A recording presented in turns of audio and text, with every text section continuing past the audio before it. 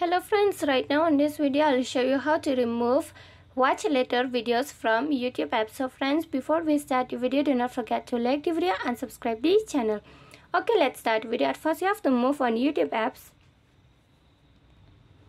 Then here you have to click on library. On this side you will find it. Okay, then here is the watch later. If you want to set this watch later, or if you want to remove them from these videos, just click on watch later. And here is the videos that you have been saved for to watch it later. Okay, if you want to remove these videos, just click here on this three dot. Okay, three dot or three icon.